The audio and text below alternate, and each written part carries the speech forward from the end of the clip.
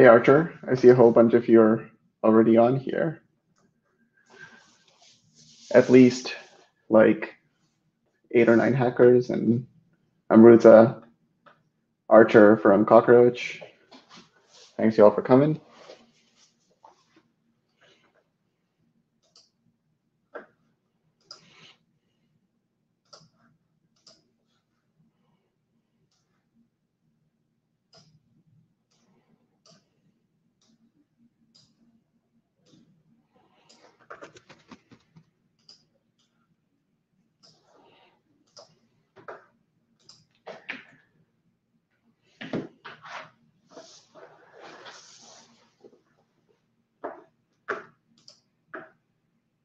So if you want to look at these slides for the hackers who are here, the same slides are also at cockroach.ch/htn-talk-slides. So if you type that in, you should be able to look at these exact same slides. Feel free to jump ahead, behind, copy any SQL statements, commands, whatever you see on here, run them yourself. I will not be waiting for people to like install things and to like run things because this is only half an hour. And I have a little bit of stuff to cover in the half an hour, but feel free to go back to these slides after the fact and install and run these steps at your own pace. And if you just want to, if you just want to listen at the moment just to see how to do things, that is also okay. I will also drop this link in our Discord channel so you can get back to this whenever you want to.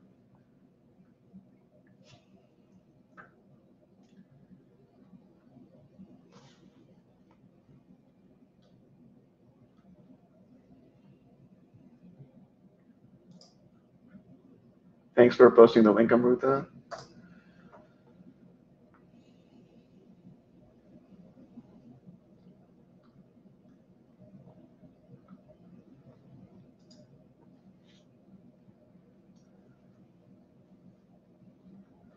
Let's give people 1 more minute to join.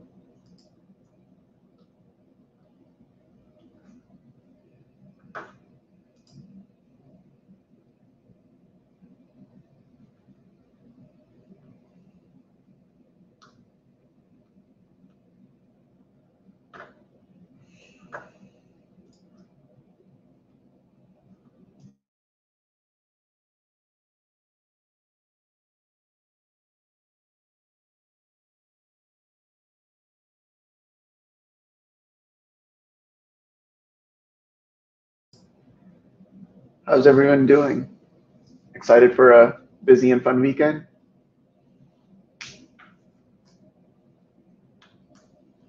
Excited and nervous. That's how I felt every time I was a hacker too. Over time, the excitedness takes over the nervousness. So,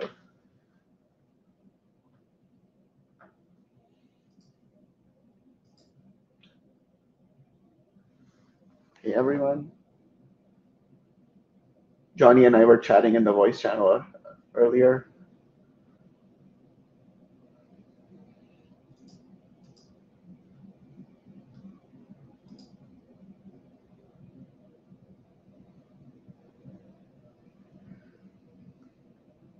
Okay, the attendee count has stopped increasing, so I'll get started.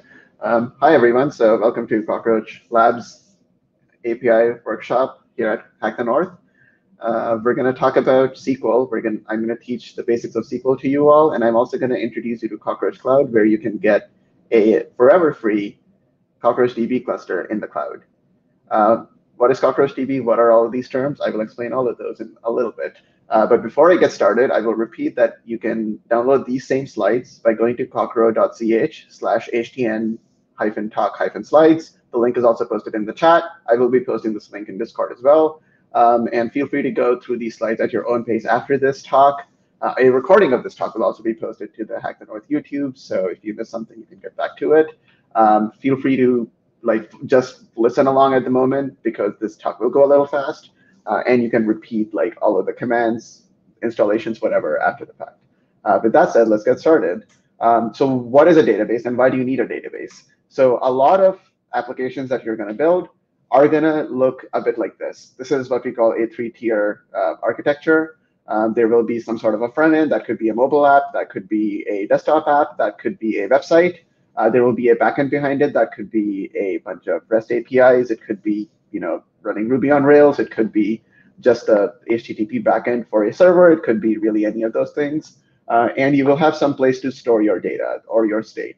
And that could be KV stores. That could be SQL databases. That could be stream processors that are also part of that. You can obviously have more complex system architectures than just a 3-tier application structure. But a lot of people start with 3-tier, and it is a motivating starting point for why you need a database, because you need that data layer.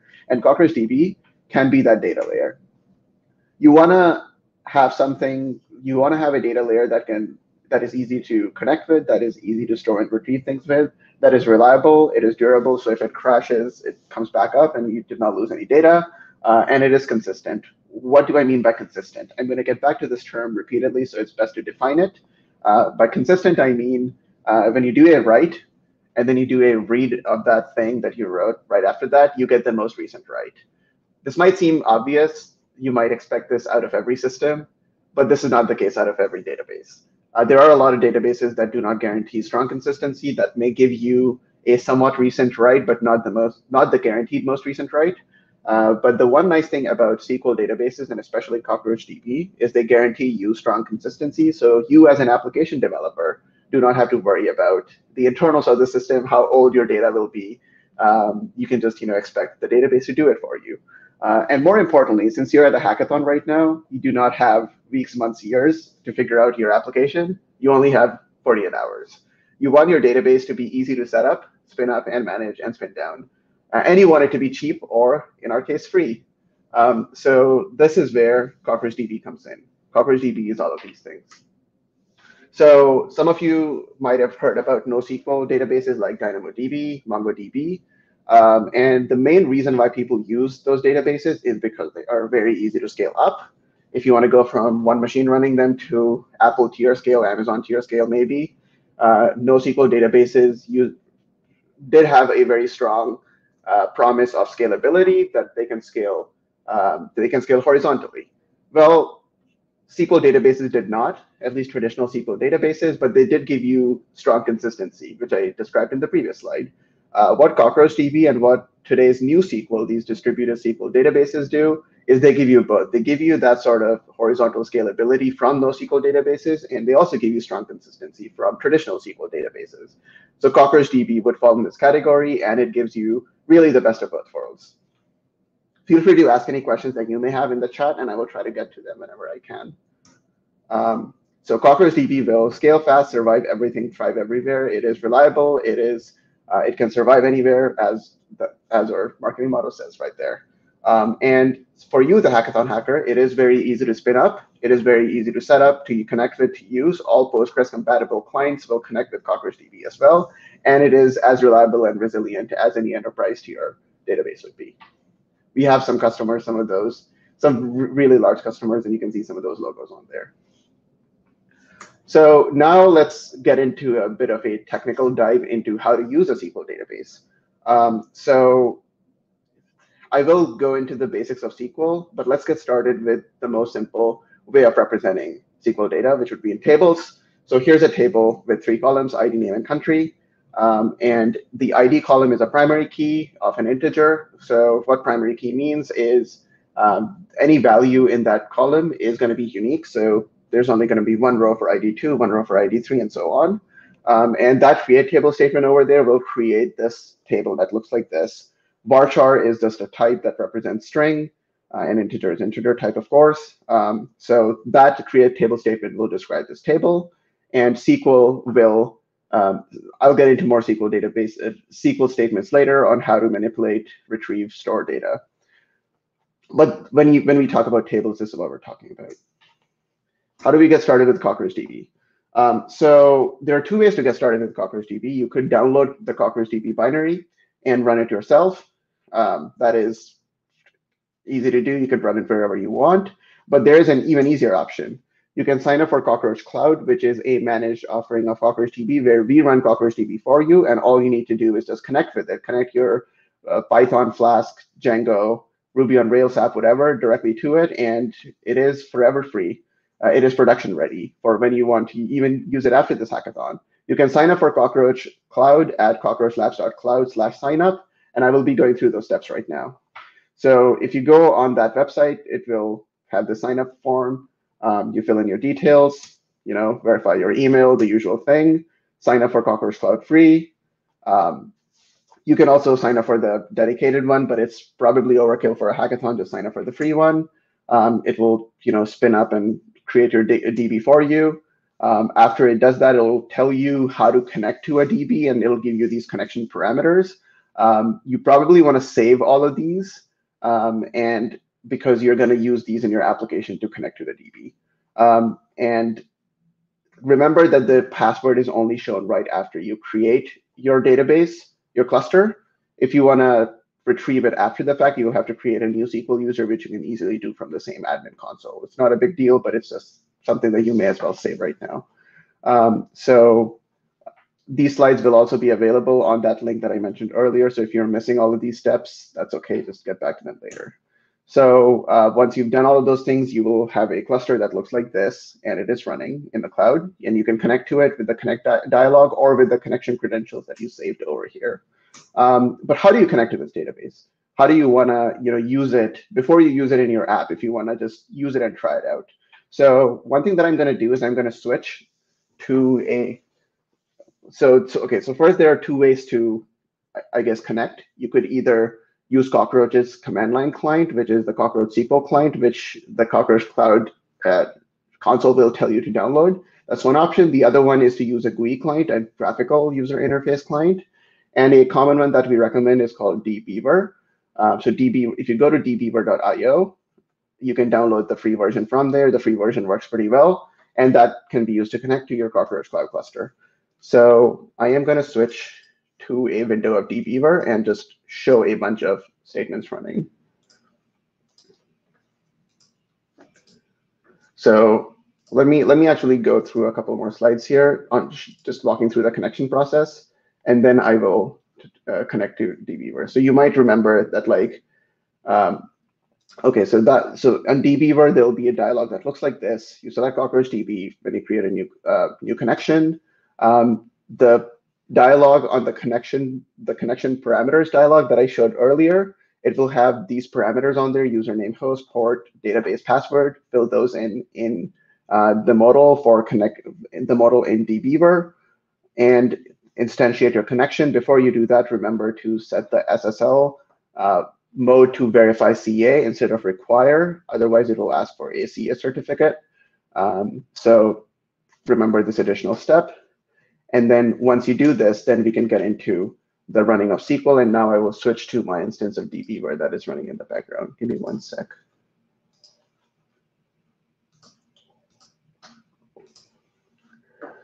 So I already have an instance of dbeaver running in here. I've already created the customer table that I showed earlier. I already inserted some rows in there, but just to not confuse people, let me just go back to just the create table statement. So I ran this statement, or let me just run it from scratch. So I'm going to do drop table customers, and this should drop this table. Give me 1 sec. Connect. It said drop table ran successfully. So let me go back to what I had earlier. Now I'm going to create the table that I talked about earlier. So what a create table command does is, like it says, it creates a table. So in this case, clicking this little arrow ran that command, and now my table exists. Now, if I were to do a select command, select star from customers, it'll show me all the rows that are in the customers table. Since we just created this table, it's going to be empty. So I'm just going to run this, and it's an empty table. Let me add some values into this. So let me just go ahead in my slides and copy some stuff that I had on there.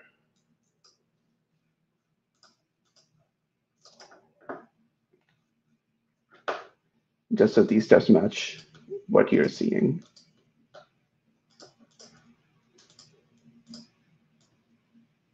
There we go. Let's say you're building an app for wrappers. So I just added 3 names of wrappers. I'm going to run these 3 statements, and that's going to populate it said 3 rows updated. Now, if I were to run the select command again, now you see those values have been populated into the table. I can run more complex select statements, such as select star from customers, where ID is greater than 2, and that would only filter the table for only the rows that have a value greater than 2, which is only one of them. I can do things like select star from customers, or I could do something like update customers set country equals Canada, where ID equals 3. So you might remember that's that row. If I run this update statement, what that's saying is set the country column to Canada for the rows where ID equals 3. So I'm just going to run that statement. And it said 1 row was updated. Now, if I ran my select command from earlier, that's going to, you can see that this row used to say UK in the country column, but now it says Canada. So that is an example of an update statement. Now, if I were to let's do something like this, select update customer, set ID equals 2, where ID equals 3. This should return an error because if you might remember, the ID column is a primary key column. It cannot have duplicates. Setting this row's ID to 2 would make that clash with the other one, so this should error out. Yep, it says duplicate unique constraint is getting violated. So we cannot run an update statement like that. So now you know how to run insert statements. Now you know how to run update statements. Let's teach you how to run delete statements. And then you should be able to do basic manipulation in SQL. So let's do delete from customers where ID equals 2. Then that should delete that 1 row in the customers table. And now if we run our select statement again, now that row is completely gone. Now you only have ID 1 and ID 3. All of these, as well as some more examples of select statements, are also in the slides if you are looking at those. So now I will go back to the presentation.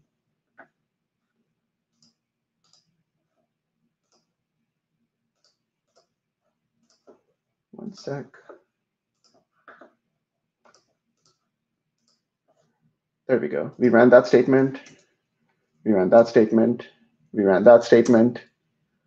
So one thing that is really unique about Cockroach DB, since it's a distributed database, you can do some things like you can distribute the effort that's happening. So here's an example of a bit more of a complicated statement. So here you're running a group by operation based on the country column. So what it's doing is it is coalescing, it is aggregating the rows by the countries, and then returning the counts for those. So an example of this would be like if you had, like, let's say 2 rows for the same country, then you would see 2 in that country and then 1 for the other country, because it is aggregating by those. So you can imagine on a very large data set, this would be a very expensive operation. But what Cockroach DB can do is it can distribute this work to different nodes that could be living closer to where that data is. So here we will walk through the execution plan for the statement for this select query. So it's going to start with scanning the entirety of the customers table that lives in each of those nodes in each of those different localities. It looks like one's in Western Europe, one's in the Eastern United States, and one's in the Western United States. So all of those nodes are going to scan through the table that lives on themselves, which is not the whole table. They only have a part of it. They're going to do this aggregation locally.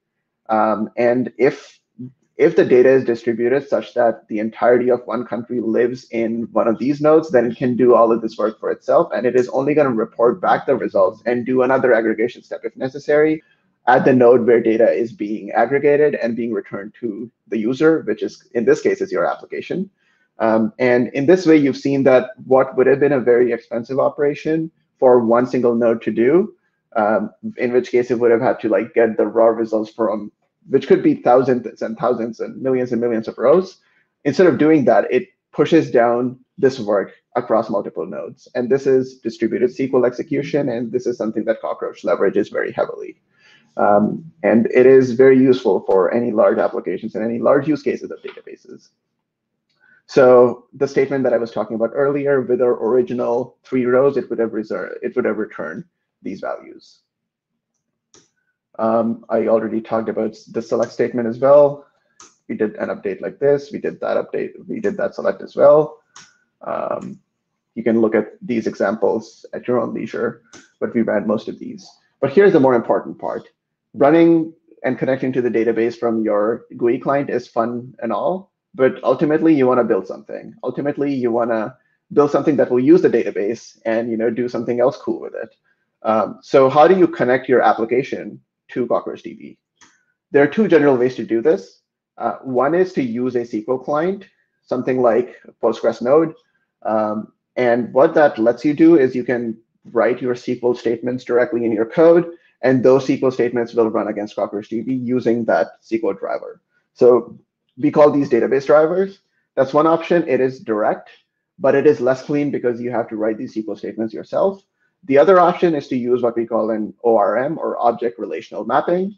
And what an ORM lets you do is, instead of writing raw SQL statements, you will be writing the general way of the operation you're doing, such as instead of writing this select star from customers where country equals Canada, you would be doing customers.findAll where country is Canada.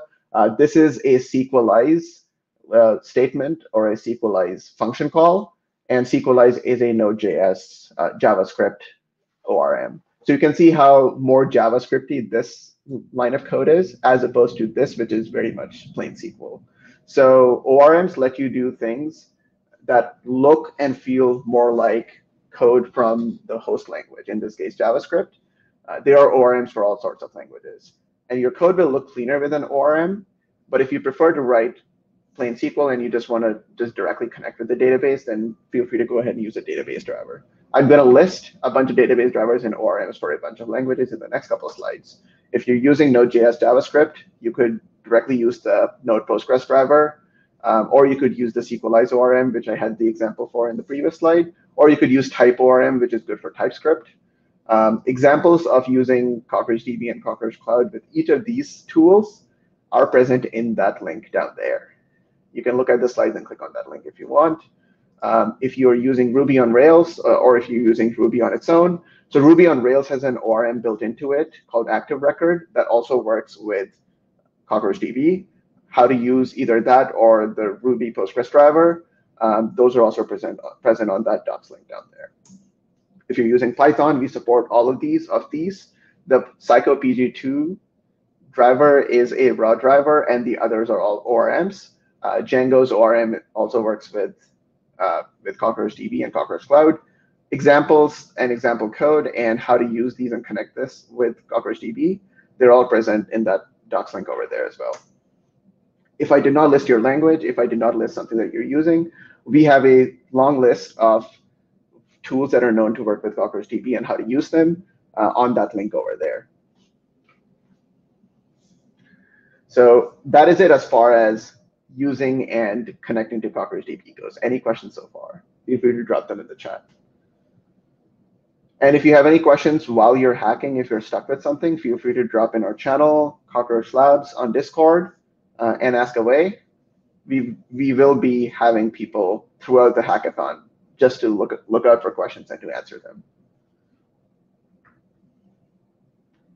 Amruta, Archer, and Richard are the helpful folks who will be helping you out this weekend. Yeah, so I'm not done with the talk. Now is the interesting part. Say you want to work for us. Oh, I see there's a question. So let me answer that first. What's the benefit of using Cockroach Cloud over Cockroach DB? So I talked about this briefly over here. Where was it? There we go. So Cockroach DB is just a standalone database binary. You can download it and run it yourself. You could run it yourself in the cloud. You could run it on your own laptop. If you prefer managing and running databases yourself, you should go that approach. But if you want to save time, if you want to reduce your stress during a hackathon where you already have enough things to manage, Cockroach Cloud would be the easier option because it is going to give you a running database within a minute.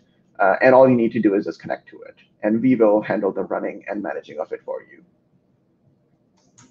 Hope that answers your question. I will also have more time for questions right after this, but you probably came here because you've heard something about Cockroach DB or Cockroach Labs, the company. So Cockroach Labs, the company, was founded in 2015 by Spencer Kimball, Peter Mattis, and Ben Darnell, who met each other at Google and before that. And now we are at 350 plus employees. That photo on the right covers less than half of our company right now. And it is from the pre-COVID era, which is why you see people huddle up. So we're primarily based in New York, but we also have a lot of people really distributed around the world. And we have engineering offices in Toronto and San Francisco. We are going to be remote/hybrid friendly going forward. And at the moment, almost everyone is working from home. What do we primarily do? We develop, maintain, and support Cockroach DB and Cockroach Cloud. Now you know what those are. And if you're interested in working for us, feel free to ask any of us questions about how it's like working here, because Richard, myself, Amrutha, and Archer are all around to answer questions like those. Many of us have interned here before, and all of us are working here full time at the moment. And if you want to apply for those internships, winter and spring 2022 intern postings are already up and open, both on Waterloo Works if you're a Waterloo student, and if you're not, on our careers page, cockroachlabs.com/careers. I see there's a question about, can high school students intern? Unfortunately, I believe not at the moment. But when you're in university, and we do look forward to working with you. And new grad postings will be posted next week. So watch out for those, because those will also be posted on the careers page very shortly. Okay. And last but not least, so you can access these slides by going to cockroach.ch/htn talk slides. You can sign up for a Cockroach Cloud cluster forever free on cockroachlabs.cloud/signup, and all the docs are on that link. And if you have any more questions that I'm not able to get to in this presentation, in this workshop, drop by our channel. It's called Cockroach Labs, but you might have to join it through the sponsor lounge channel on Discord. You have to click like a React to join this channel. It's pretty easy. And we will be deciding our API prize winners for the best use of Cockroach DB and Cockroach Cloud by Sunday. Now let me get to the questions. Okay, Dromil, I see your question got answered. The tenant ID and stuff. Yep, that should all be in the connect modal under connection parameters. Can the internships be done remotely? The answer is yes. All of us are working remotely at the moment, but there are some restrictions around where you need to be based for legal reasons. We should be able to hire in most of the United States and all of Canada, I believe. Anything other than that, I don't think I know the specifics. But if you're definitely in North America, we can make something work.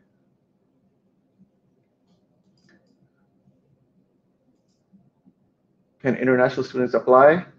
If you're an international student currently living in North America, and by North America, I mean the US and Canada, then the answer is definitely yes.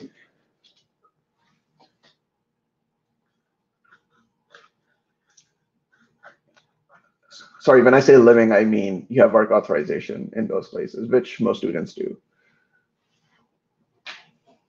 Any other questions?